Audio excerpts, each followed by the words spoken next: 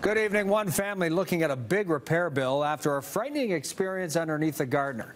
Anna Vlachos is live with what might be the latest case of crumbling concrete from the aging expressway. Anna?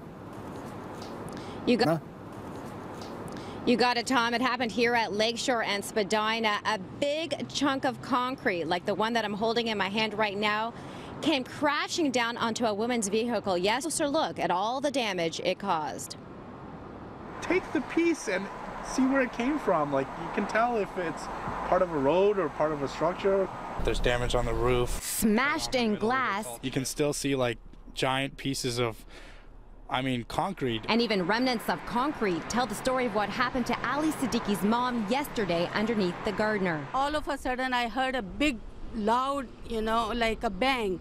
And because I'm scared, so I closed my eyes. I noticed my mom's vehicle, the windshield was completely shattered in and there was debris all over her car. Huma Siddiqui was driving this minivan under the highway last night around 5 at Spadina and Lakeshore.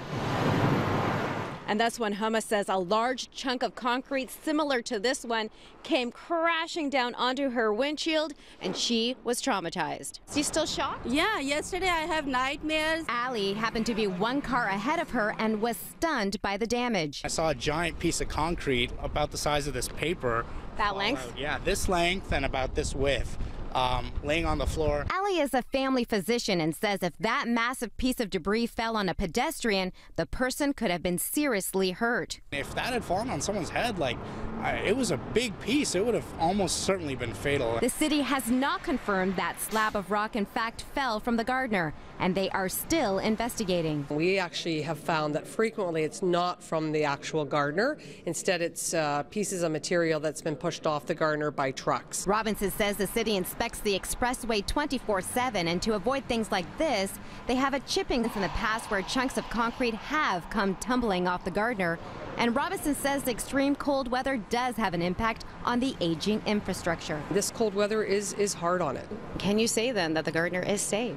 We can actually say with great confidence that the Gardiner is safe, that it's structurally sound. But even though the city deems the Gardiner safe, Huma plans to stay far away from it. You don't want to drive underneath the Gardiner anymore? No.